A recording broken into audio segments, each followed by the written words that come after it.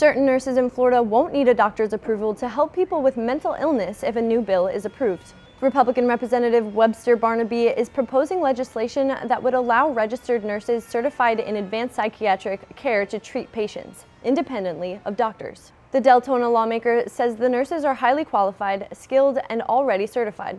Barnaby says the move would free up the backlog of cases facing doctors so they can focus more on patients with advanced mental illnesses.